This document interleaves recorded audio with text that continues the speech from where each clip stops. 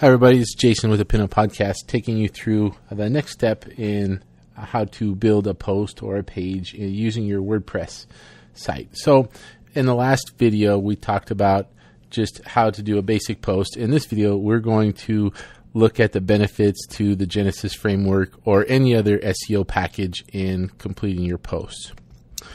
So what we have here is just adding a new post section, and this is just like any other post. You're going to input your title and you're going to use your keywords or your key phrase that you're writing about in this article. And the body is the same as well. So this is the first area that you have in your SEO settings, and this is the title of the document, which adds some title code behind the scenes to help with your search engine ranking. I use the same title as the page title above, though you don't have to. That's just what I do. This section is a real important section, and what I do is write 3 or 4 sentences that summarizes what the article is about.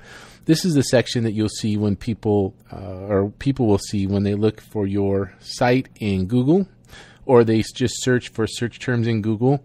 It'll show the web address and then this section.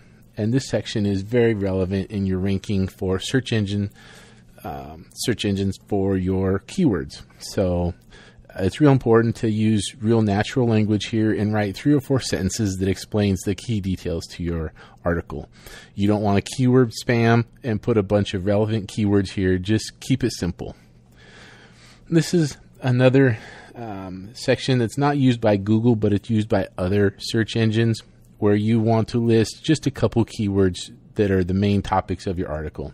Again, Google doesn't look at this, and many other search engines are starting to not use it because of spamming. So those are the main sections that I use. There's some other sections here that add a little bit more detail, but again, those are the ones that I use.